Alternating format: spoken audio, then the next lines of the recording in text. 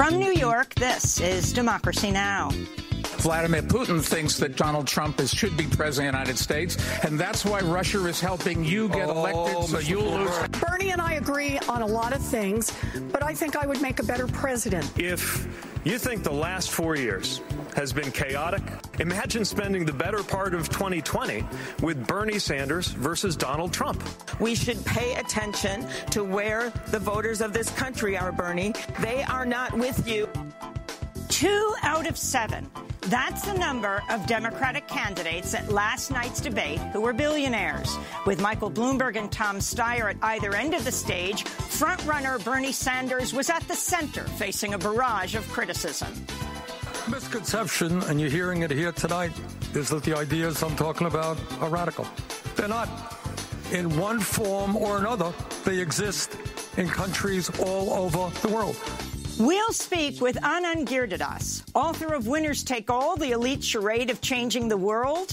He also just wrote the front-page New York Times Sunday Review piece, The Billionaire Election. Does the world belong to them or to us? We'll also then go to Columbia and Charleston, South Carolina for reaction. And we'll look at billionaire Michael Bloomberg facing calls to release his tax records. I got into this race only 10 or 12 weeks ago. We've been working on our tax returns. I've said they'll be out. We probably have another couple of weeks left to go. We're doing it as fast as we can. We've complied with every single requirement for disclosure. And when I was mayor of New York, we had our tax returns out 12 years in a row, and we will do that in the White House. We'll speak with reporter Bob Henley. He covered Bloomberg's 3 terms as mayor of New York City and says Bloomberg is lying about releasing his taxes. All that and more coming up.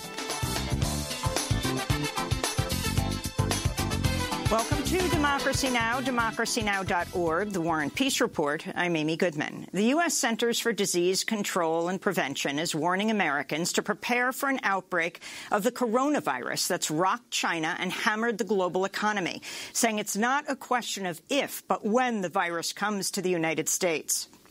The warning came as new coronavirus cases spread far beyond China's Hubei province, the epicenter of the outbreak, where more than 50 million people remain on lockdown. Overnight, more deaths were reported in China, Italy, Japan, and in South Korea, where a U.S. soldier has been quarantined after contracting coronavirus. In Iran, where the public health system has been decimated by the U.S.-led sanctions, a lawmaker says 50 people have died of coronavirus infection in the city of Qom alone.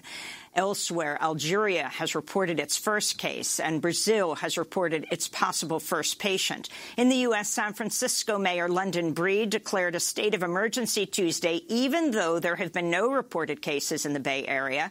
Nancy Messonnier, director of the CDC Center for Immunization and Respiratory Diseases, warned Americans to prepare for serious disruptions to daily life.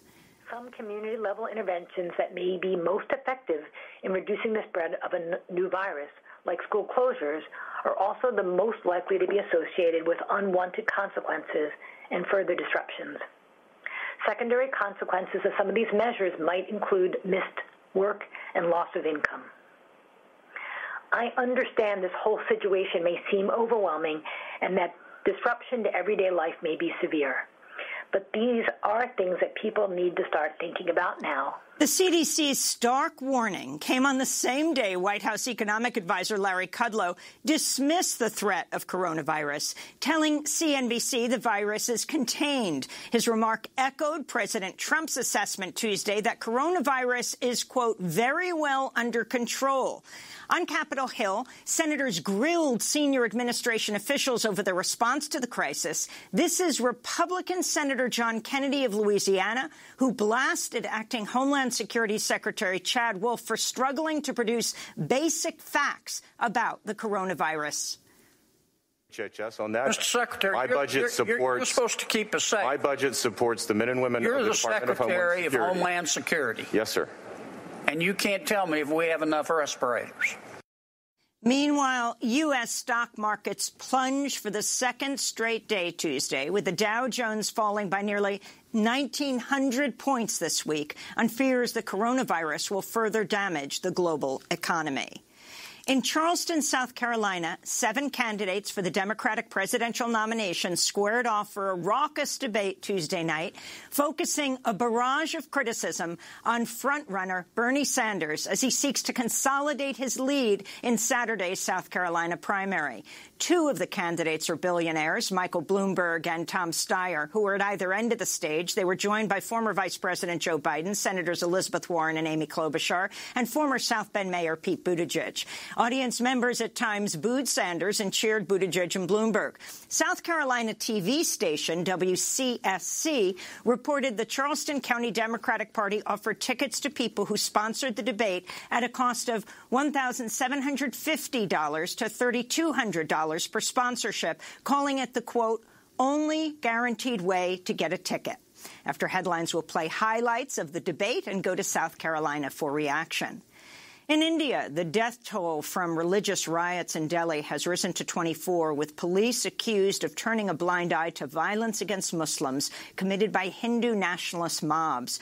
On Tuesday, assailants set fire to a mosque while attackers used iron bars, rocks and pickaxes to attack Muslims protesting against Hindu nationalist Prime Minister Narendra Modi's new citizenship law, which widely restricts Muslim immigration to India. This comes as Modi himself has been accused of sanctioning the massacre of more than 2,000 Muslims in 2002 when he was chief minister of the state of Gujarat. The violence came as President Trump wrapped up his visit to India, where he joined Modi for a massive rally in Gujarat before praising a U.S.-India weapons deal. Earlier today, we expanded our defense cooperation with agreements for India to purchase more than $3 billion of advanced American military equipment, including Apache and MH-60 Romeo helicopters, the finest in the world. The Syrian Observatory for Human Rights said Tuesday a Syrian government offensive on the last major rebel-held province of Idlib left 20 civilians dead, including at least 9 children, after Russian-backed Syrian forces targeted schools and hospitals for attack. The deaths were reported as Turkish-backed opposition fighters said they've captured a strategic northwestern town near a junction of 2 major highways. The violence in Idlib has forced hundreds of thousands, and by some accounts over 1 million people, to flee to squalid camps near the Turkish border. A spokesperson for the International Committee of the Red Cross Tuesday warned against further attacks on hospitals and schools and demanded safe passage for civilians. The International Committee of the Red Cross is deeply alarmed by the rapidly deteriorating security and living conditions of the hundreds of thousands of newly displaced civilians in the Idlib area, who are running out of options to find basic safety for themselves and their families. This is the worst wave of displacement we've seen during the Syrian conflict. Now, with the harsh winter conditions in Idlib, we see people trapped, isolated, and running out of ways to cope. The U.S. military has vastly underreported the number of civilians killed in U.S.-supported airstrikes in Somalia, with the number of civilian deaths as much as 69 times greater than acknowledged by U.S. Africa Command. That's according to data released Tuesday by the watchdog monitoring group Air Wars, which found between 71 and 139 civilians have been killed in U.S.-backed strikes in Somalia since 2007. That figure far exceeds AFRICOM's official count of just 2 civilian deaths.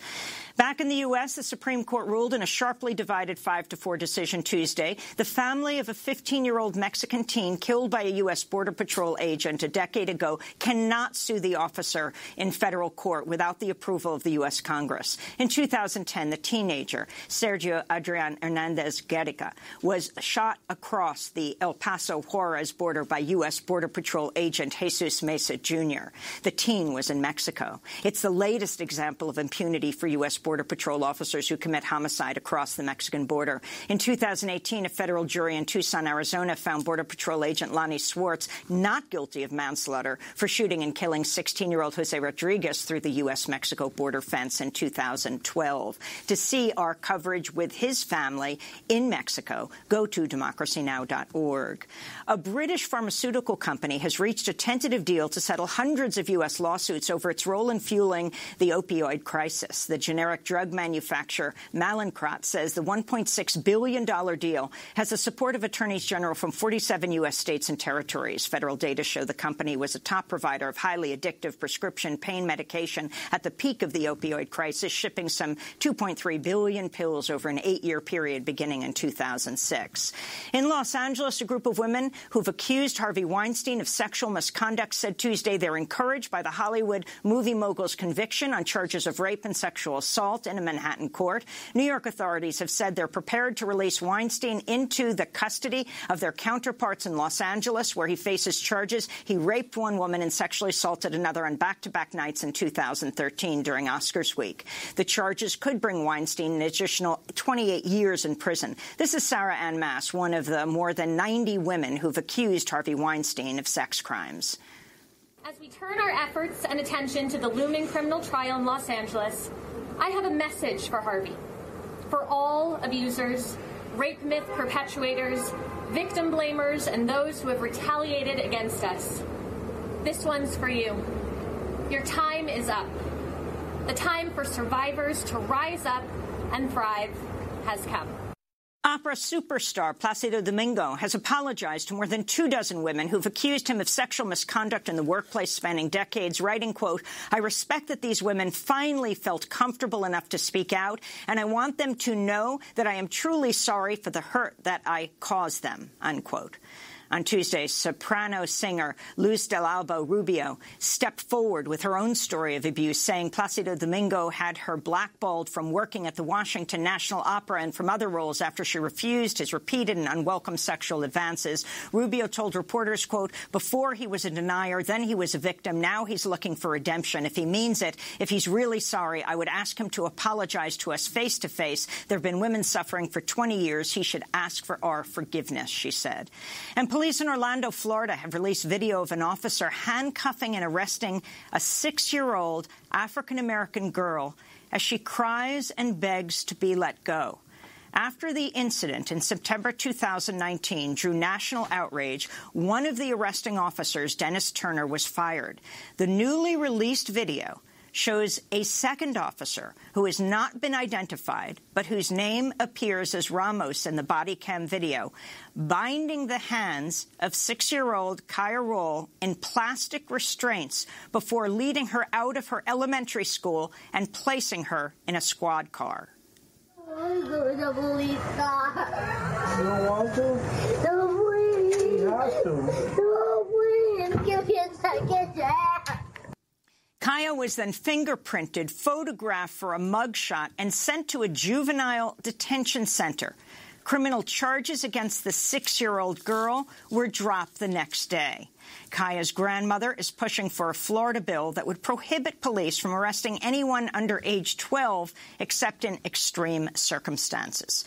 And those are some of the headlines. This is Democracy Now!, democracynow.org, The War and Peace Report. I'm Amy Goodman. 2 out of 7.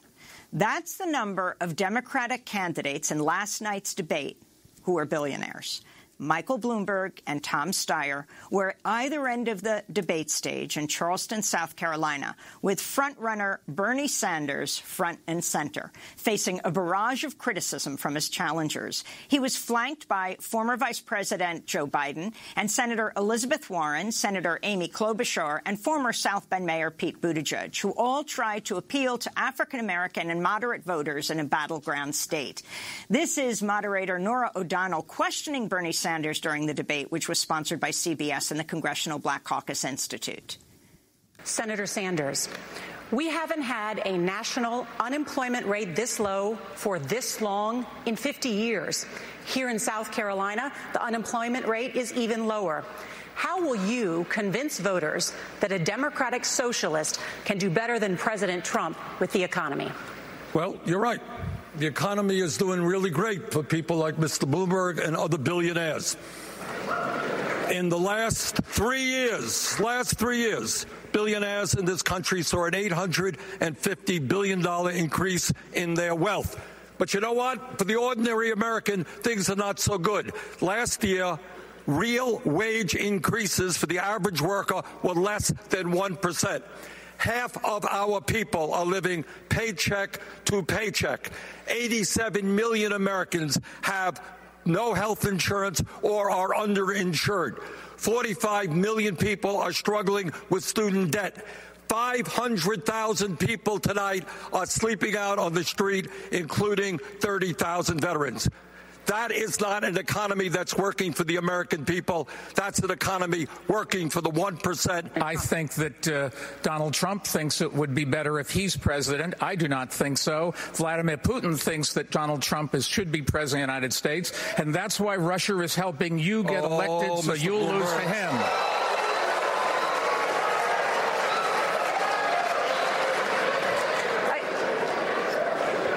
Let me tell Mr. Putin, okay, I'm not a good friend of President Xi of China.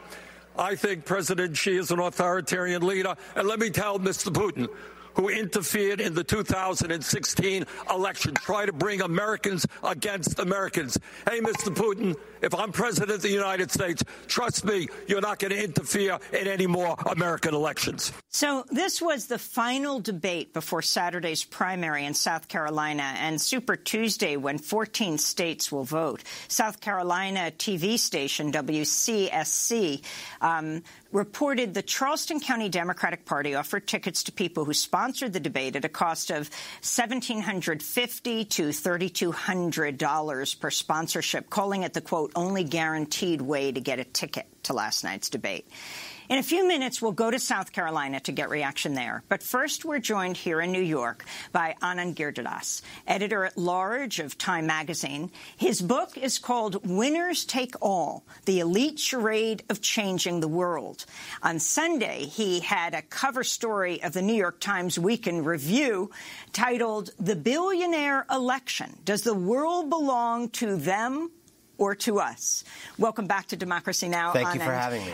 So that's pretty astounding. 2 of the 7 Democratic candidates considered so often the Republican, the People's Party, are billionaires. What does this say to you, who are on the stage last night? A self-described billionaire who actually probably isn't one.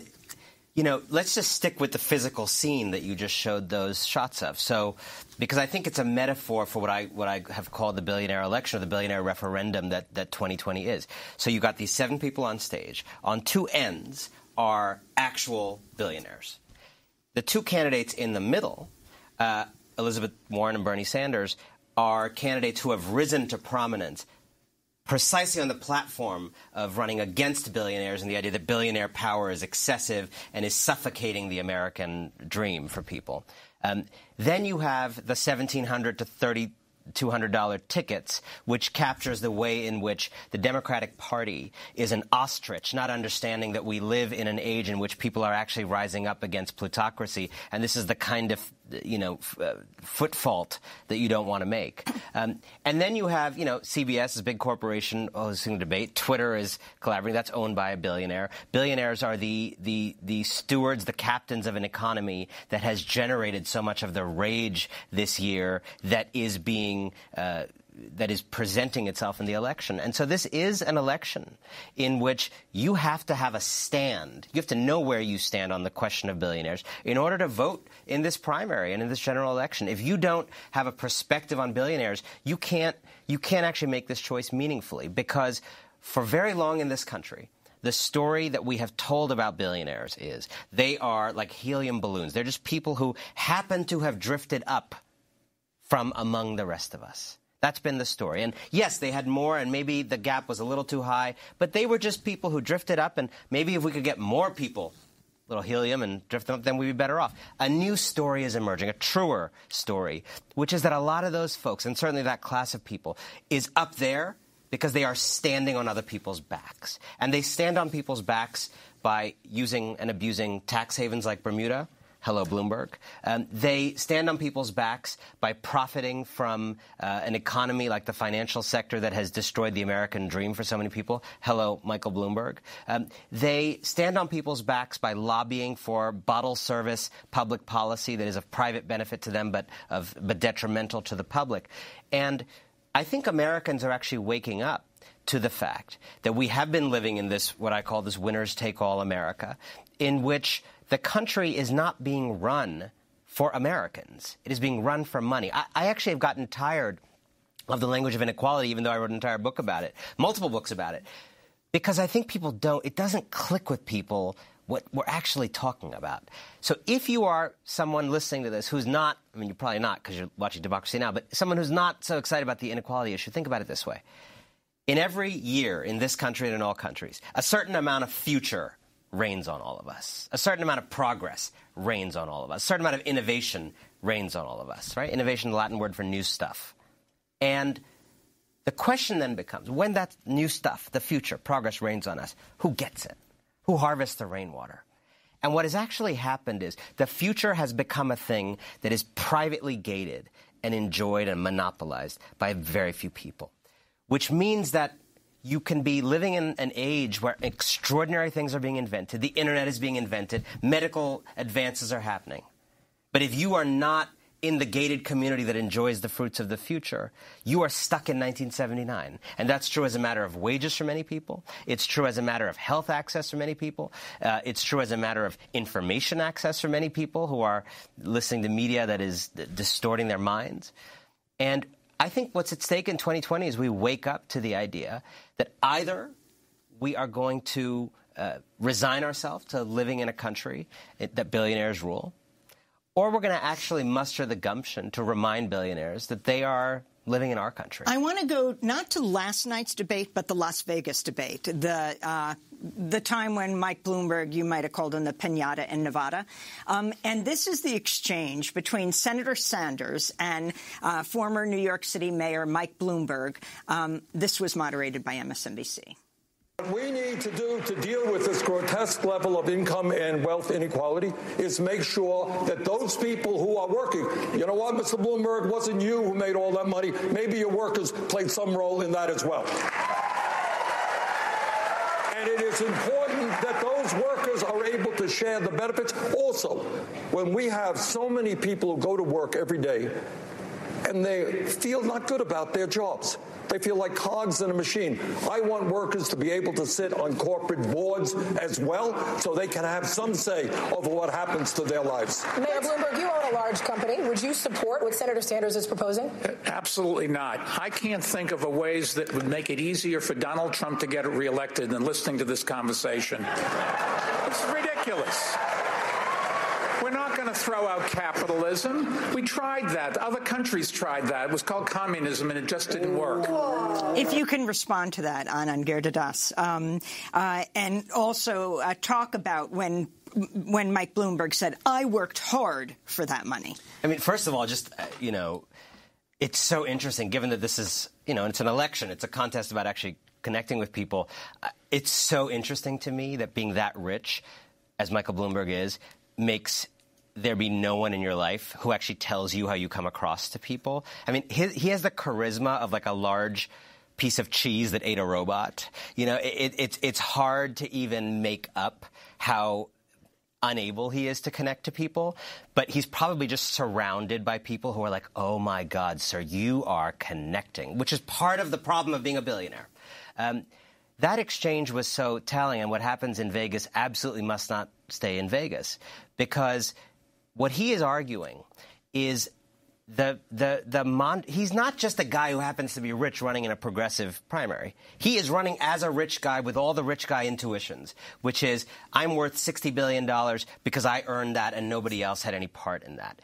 And that is an ideology that just frankly does not belong in the Democratic Party, and it's a kind of 20th century. It's old, to be honest. It's just old. I know through my reporting a number of billionaires who just absolutely don't think that anymore, right? That's not even cutting-edge thinking within the circle of billionaires, right? I've had billionaires text me being like, what's this guy doing, right? Like this guy, let's be just clear for a second.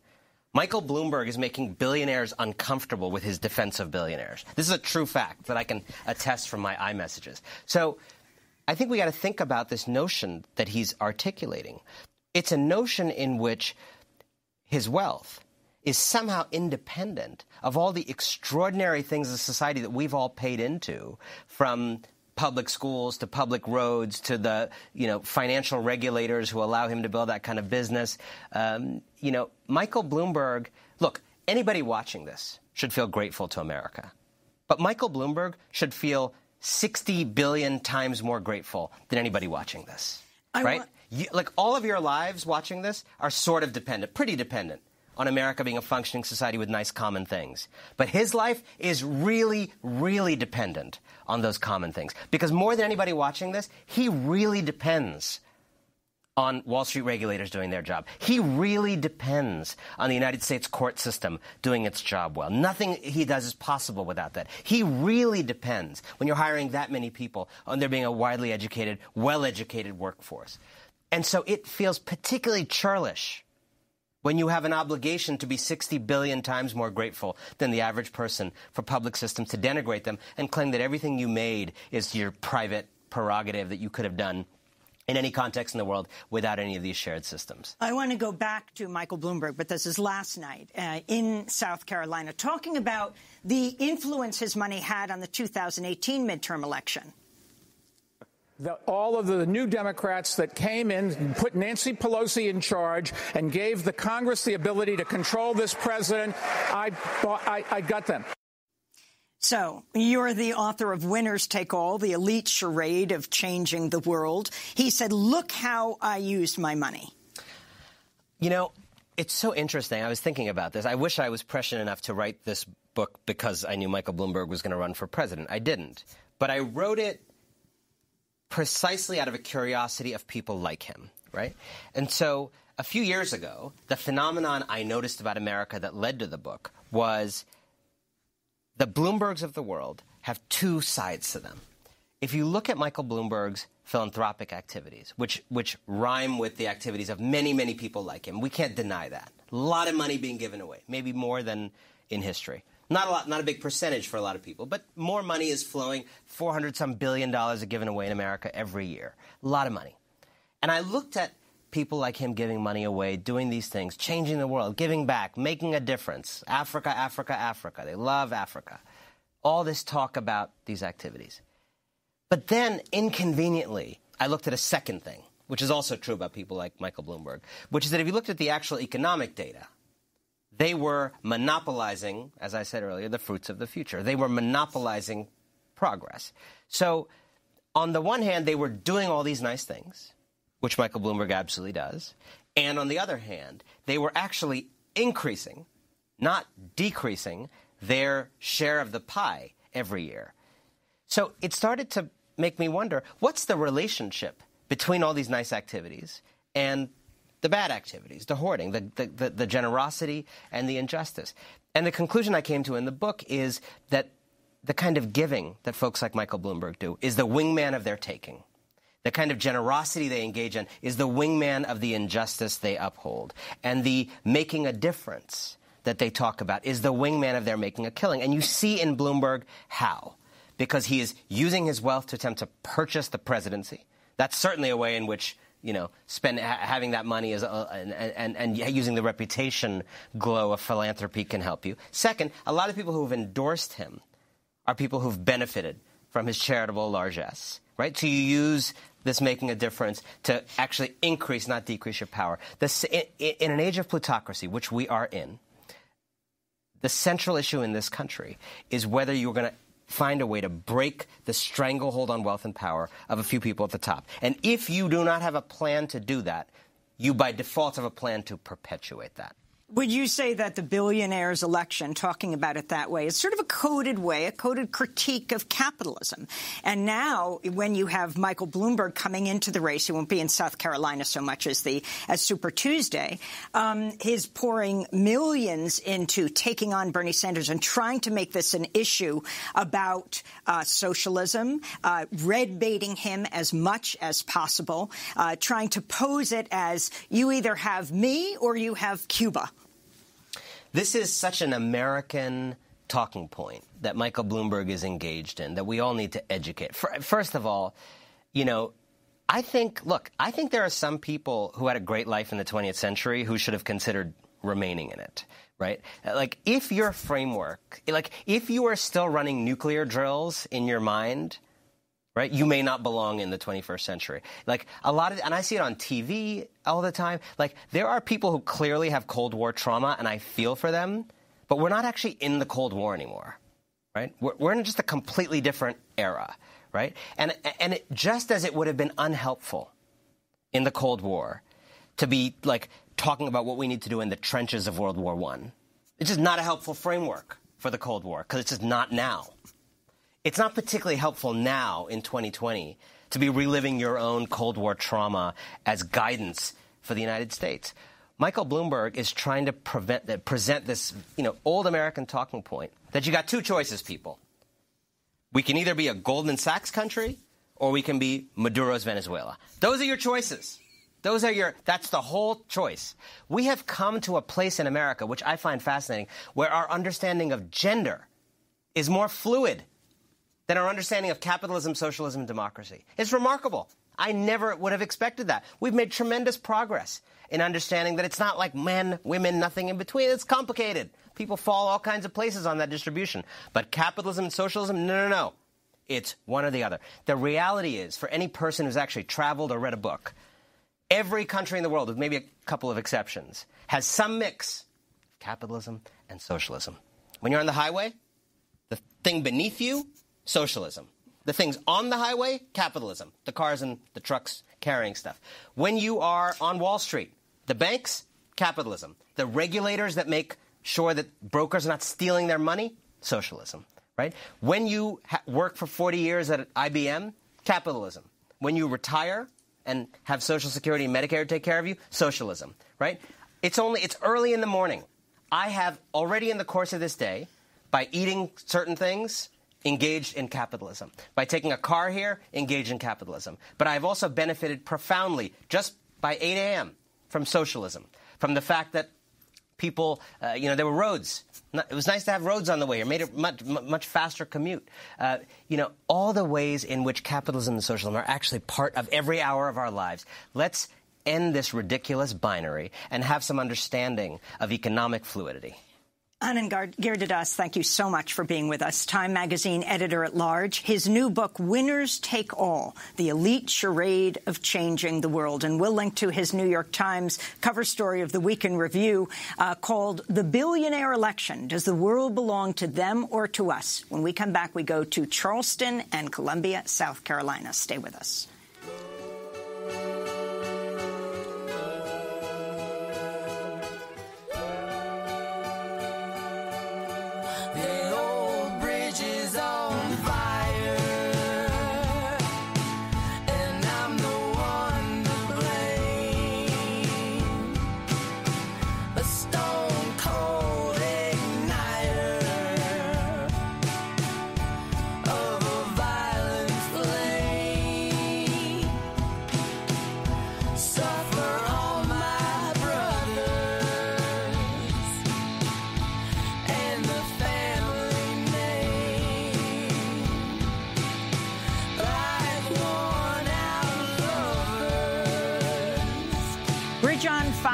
Shovels and Rope. This is Democracy Now! I'm Amy Goodman. Tuesday night's Democratic presidential debate comes just 4 days before South Carolina's first in the South primary, 1 week before more than a dozen states vote on Super Tuesday. Billionaire Tom Steyer has poured money into outreach to African-American voters who make up more than half of South Carolina's Democratic electorate. A new Reuters poll shows Senator Sanders has overtaken former Vice President Joe Biden in support among African-Americans. For more, we go to South Carolina, where we're joined by three guests. In Charleston, where the debate took place, we're joined by Democratic State Representative Gilda Cobb-Hunter, President of the National Black Caucus of State Legislators, also a senior national advisor for Democratic presidential candidate Tom Steyer. Adolph Reed Jr. is also with us. He is Professor Emeritus of Political Science at University of Pennsylvania, columnist with The New Republic, and an organizer for I'm a Medicare Voter campaign in South Carolina. In Columbia, we're joined by Kevin Alexander Gray, longtime rights activist, community organizer, author of Waiting for Lightning to Strike, The Fundamentals of Black Politics. He was Jesse Jackson's South Carolina campaign manager in 1988, past president of the ACLU of South Carolina. We welcome you all to Democracy Now! Kevin Alexander Gray, let's go to you first in South Carolina's capital, in Columbia. Respond to last night's debate. First of all, I'd like to say hello to my two friends, Dr. Reed and Gilda Cobb-Hunter, two people that I respect wildly. Hi, Kevin. How you doing, brother? And of course, good to hear you. And I'm good, brother. And Adolph and I work with the Harkin campaign together. And Adolph was actually on my dissertation committee, so I have something in common with everybody on your show today. But now watching the debate last night, well, it wasn't the Confederates firing on Fort Sumter, but it was fiery. And I think that Senator Sanders showed himself well. I think that looking at the race in South Carolina is going to line up with, I think, Senator Sanders doing well. I think Tom Steyer is going to do well because he has done outreach in the black community and has campaigned the old-fashioned way. And the way I see the vote breaking down, older Democratic Party establishment voters are going to vote with Biden.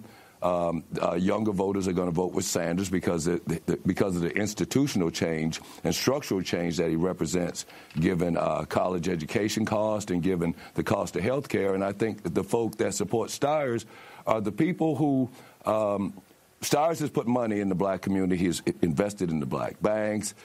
He's hired black consultants. He's done something that hasn't been done in a while in campaigns in South Carolina, where usually the money goes to white consultants and advertising companies, and black folk are left out of the loop. So Steyer has benefited by that kind of outreach and a focus on economic development.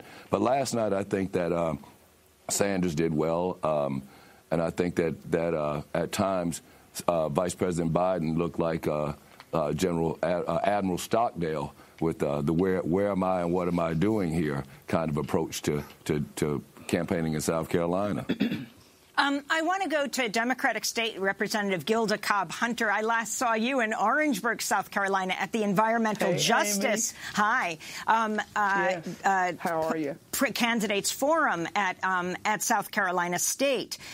You now are supporting Tom Steyer. Why? Amy, I have agreed to serve as a national senior advisor to Tom Steyer, mainly for the point. One of the reasons is the point that Kevin just made. Having been engaged in politics, presidential politics here for the last 20 years, Tom Steyer is the only Democratic candidate I know who has made the time and invested in the black community in the manner that Kevin outlined. In addition to that, you mentioned the Environmental Justice Forum in November. Tom Steyer has specific plans tied to environmental justice, because we've got to go in and not just clean up communities, but we've got to have a plan to incentivize economic development and all of those for those marginalized and underserved communities. The other part for me is his plan for HBCUs, historically black colleges and universities. Steyer has committed, if elected president, to invest $150 billion, billion with a B, not million, in HBCUs. He's not just talked about investing the money. He has a definite plan to spread this out over 10 years to create an infrastructure for HBCUs that will address one of the priority needs, which is infrastructure, meaning buildings that have just deteriorated because state governments across the South in particular have not funded HBCUs like they should. The other piece of that, of his HBCU plan that attracts me, is the sustainability part of it. He is calling for a creation of an HBCU Board of Regents, which will help coordinate all of the federal funding that HBCUs receive. Right now, it's a hodgepodge. All of the universities, unless they have a lobbyist or a member of Congress who is going to help them navigate the process, that is not in place. The endowment leads to the point of sustainability, because I'm a proud graduate of the Florida A&M University, and one of the things that all of our HBCUs have to do is build endowments. A part of the Steyer plan will allow that. And, of course, reparations, which is as far as I'm aware of, Tom Steyer is the only one on the campaign trail who has called for reparations. And tied into reparations is the whole conversation about race. He has consistently, in every audience, talked about race the connections that race have with all of the systemic problems we have. And quite frankly, I believe when I'm looking at supporting a candidate that it is important that you not just talk the talk, but you walk the walk. Tom and his wife, Kat, through her work with creating the Beneficial State Bank in Oakland, have proven that they are committed to communities of color, and they've shown that through their work. I wanted to go now to Senator Amy Klobuchar, who I think echoed the views of some of the candidates, speaking last night about Medicare for All. No, the math does not add up. In fact, just on 60 Minutes this weekend, he said he wasn't going to rattle through the nickels and the dimes. Well, let me tell you how many nickels and dimes we're talking about. Nearly $60 trillion. Do you know how much that is for all of his programs? That is 3 times the American economy, not the federal government, the entire American economy. The Medicare for All plan alone, page 8, clearly says that it'll kick 149 million Americans off their current health insurance. Professor Adolph Reed, you're an organizer for a Medicare, I'm a Medicare voter campaign in South Carolina. Can you respond to what she said? Yeah, well, it's actually, and I'm a Medicare for All voter in South Carolina. Pardon me. I mean, that claim is one of the most frustratingly disingenuous comments that comes out of that's come out of the debates that's come out of the corporate media, because the fact of the matter is the Medicare for All will not take coverage away from anyone.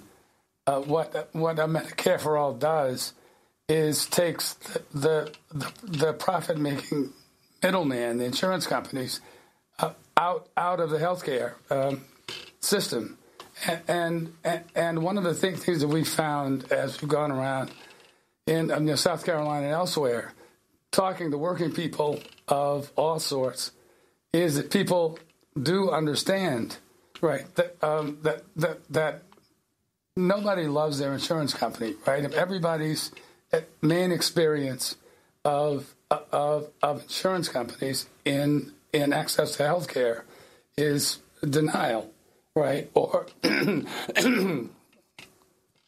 me, I'm getting over a bad cold. But the denial comes in many forms. Rationing, right? Access to health care on the basis of ability to pay is a form of denial. Premiums, co-pays, deductibles, constraints in networks, right? People who experience the healthcare industry on the ground understand these things, and they understand it much more clearly if the insurance industry is not putting money in their political campaigns. Let me ask the basic principle. Sure. Go ahead, Adolph Reed. Oh, yeah, well, I was just going to say, like, the basic principle of Medicare for All is everyone has access to health care, period, punto, right, without regard to ability to pay, and without regard to age or where or if you work, right? I mean, it's a very simple proposition that the private profit-making is taken out of the healthcare industry. And as you go around South Carolina, how much of that is understood? You have Bernie Sanders last night saying a misconception is that the ideas I'm talking about are radical. They're not. He said, in one way or another, they exist in countries all over the world. Well, yeah, I mean, that's absolutely the case. But we can say that as we've been working like in South Carolina for the last few months, we've had a phenomenal response.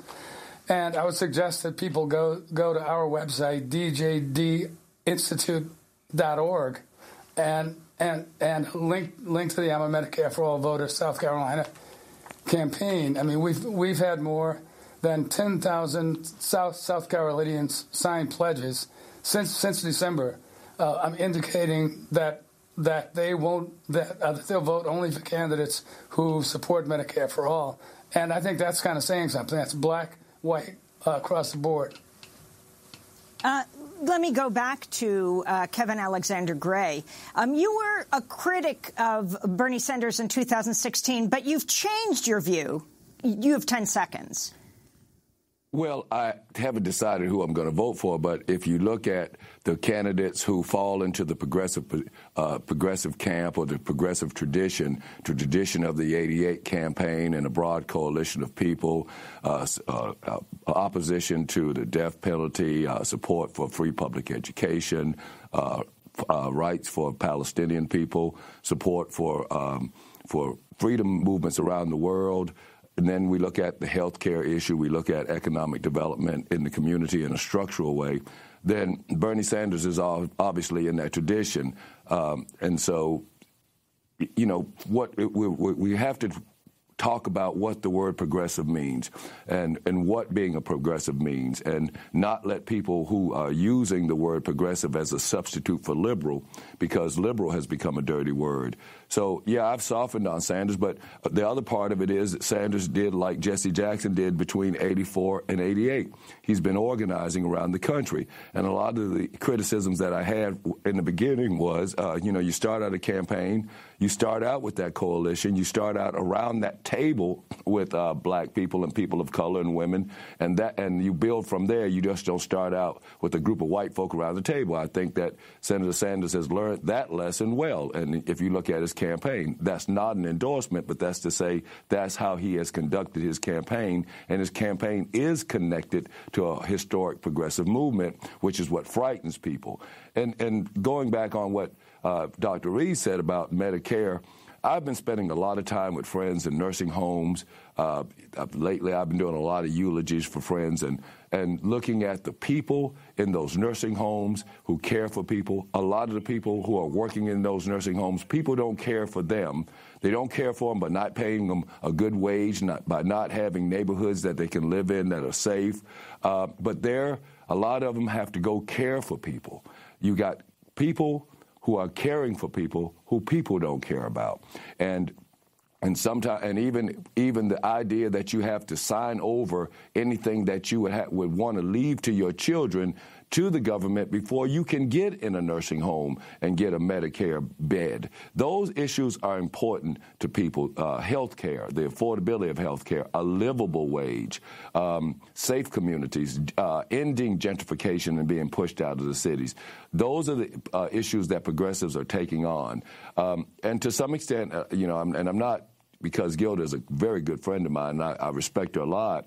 What Gilda's right. Stiers is, in some respects, with his money, is paying attention to those communities. Now, it's not the structural, institutional money that the government ought to be providing to people, but it is an outreach to people that they haven't seen in a while, in an era where black folk and poor people are being pushed out of the cities, being pushed out of their homes, or if they live in poverty. They only in a community mired in poverty. The only thing that the government got for them are more and more police. So, yes, I've softened on Sanders. I'm a progressive. I think that he'll do well in South Carolina.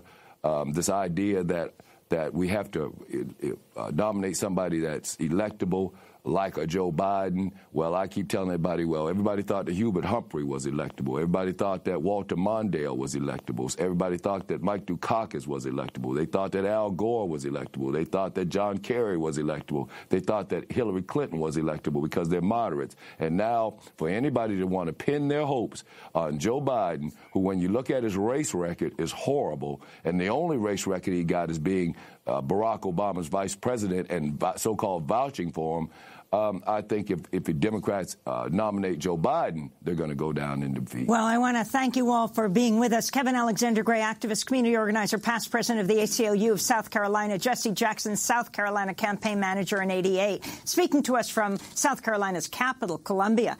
Adolph Reed, professor emeritus of political science at University of Pennsylvania, columnist with The New Republic, organizer with the I'm a Medicare for All voter campaign in South Carolina, and Democratic state Representative Gilda Cobb Hunter of Orangeburg, South Carolina, president of the National Black Caucus of State Legislators. She is a senior national advisor for presidential candidate Tom Steyer. We want to thank you all for being with us. Just a little fact here. Something like 6,000 to 8,000 black voters in Nevada, of course, Iowa and New Hampshire, overwhelmingly white states.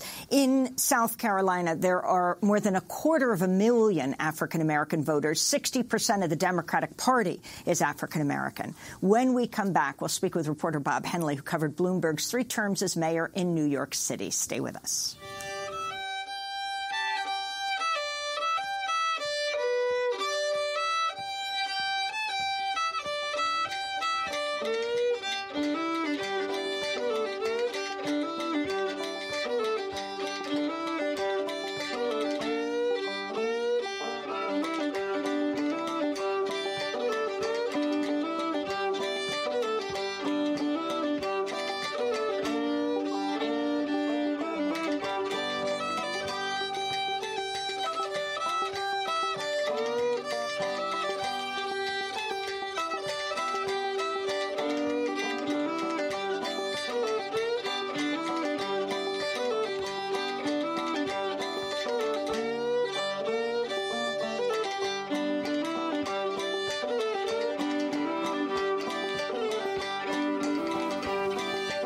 Peace Behind the Bridge by Carolina Chocolate Drops. This is Democracy Now! I'm Amy Goodman. Our next guest says billionaire Michael Bloomberg lied during last night's Democratic presidential debate in South Carolina when he claimed he released his taxes while he was mayor of New York City. I got into this race only 10 or 12 weeks ago. We've been working on our tax returns. I've said they'll be out. We probably have another couple of weeks left to go. We're doing it as fast as we can. We've complied with every single requirement for disclosure. And when I was mayor of New York, we had our tax returns out 12 years in a row, and we will do that in the White House. That was Michael Bloomberg speaking last night in Charleston. He made the same claim during last week's Democratic debate in Las Vegas, saying he had put out his tax return every year for 12 years in City Hall. Well, our next guest says he has the proverbial receipts to prove this is not true. Bob Henley is an award-winning reporter for The Chief Leader. He covered billionaire Michael Bloomberg during his time as mayor, all 3 terms. At that time, Bob Henley was a reporter for WNYC, New York's main public radio station. In 2012, he had this exchange with Bloomberg after a press conference. Why won't you disclose what you actually physically pay in terms of federal taxes? There's no reason to. We have categories, and I have a personal life. The accountants will tell you I pay 100% of my taxes. I don't have tax shelters in the context that you would talk about it. I pay what I'm supposed to pay, and, it's we earn money all around the world. For more, we're joined here in New York by reporter Bob Henley. Well, you heard in that clip. What's wrong here? Well, it's absolutely not true. And one of the things that, as a beat reporter, WNYC had been municipally owned, but we became a nonprofit. And every year, there was a farcical disclosure event would occur on 3rd Avenue at Geller & Co., the accountant, and we would go into a hermetically sealed room, and then a stewloger would stand over us, and we couldn't actually make copies, and we were handed the tablet, which was like the equivalent of a Midwestern phone book for a small city, and on each entry was not numbers that you assume with your tax form or my tax form, but letters in the alphabet, A through G, and G would symbolize more than $500,000, and everything was a G.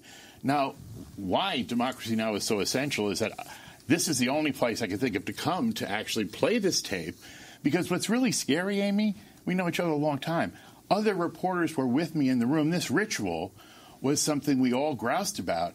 New York Times, Wall Street Journal, Post, Daily News, and we all said there's no disclosure here. In fact, during the period of time that he was mayor, I started focusing on the fact that he came in at $5 billion, and he wasn't supposed to be active in Bloomberg LP, and strangely, automatically, it was over $20 billion by the time he left. And so I thought, particularly in the circumstance of Occupy Wall Street, we needed to focus on how his wealth was structured. And what I noticed is that when he came in, there were like 40 offshore things, Bloomberg Cayman Island LLC, those kinds of things, not necessarily something where he was tax evasion, but just structuring of great wealth. So I took these conflict of interest forms to Jeffrey Sachs, respected professor, and he said, Bob, this is a structure of great global wealth that is now beyond the ability of nation states to hold accountable.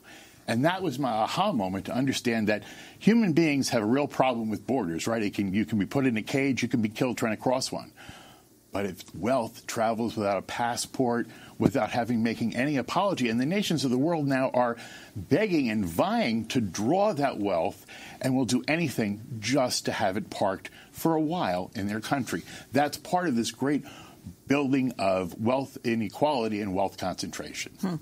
So what did Mayor Bloomberg say when you pressed him on his offshore investments? He was like, I have businesses all over the world. Like, it was such a non-starter. It was basically, his attitude was, this isn't tax avoidance. This isn't transfer pricing, which is a gimmick that's used.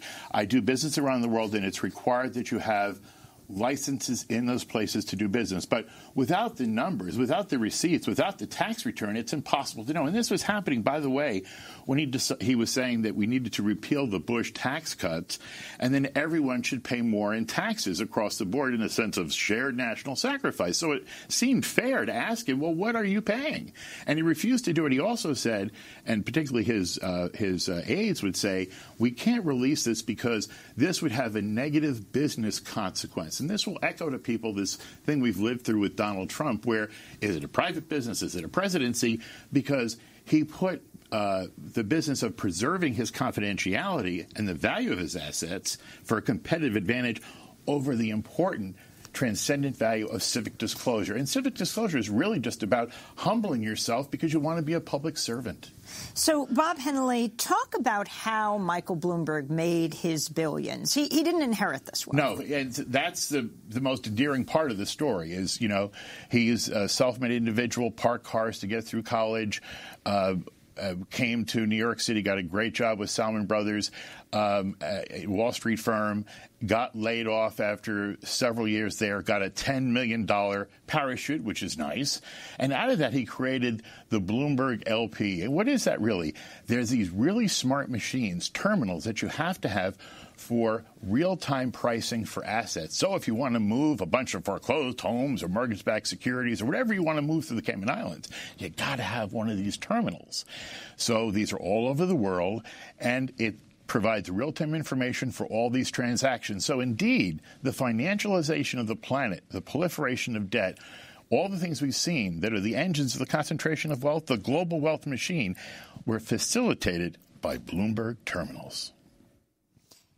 Before we go, I wanted to ask you about stop and frisk. The operative word 5 million. That's the number of stop and frisks it's estimated during the Bloomberg three terms. And it's not individuals. 5 million, right. No, it's not. It's the number, because many individuals stop many times. They grew up being stopped. But we only have a minute, and I wanted to ask you about this.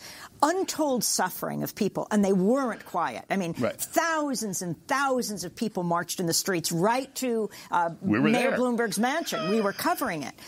But what about the financial cost to the city? Right. Well, one of the things that happened was the tort claims, and that's something where something happens to you that you're assaulted, the police have some kind of incident of misconduct.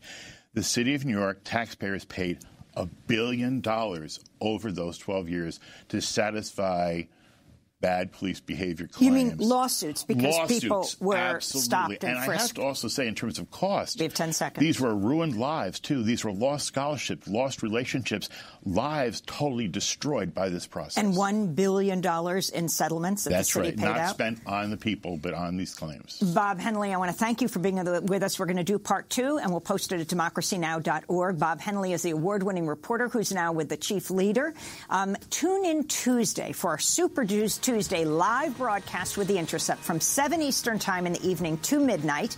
And Democracy Now! Has a number of job openings here in our New York City offices, from our newsroom, producer, and fellow, to our outreach and development teams. Go to democracynow.org for information. I'm Amy Goodman. This is Democracy Now! Thanks so much for joining us.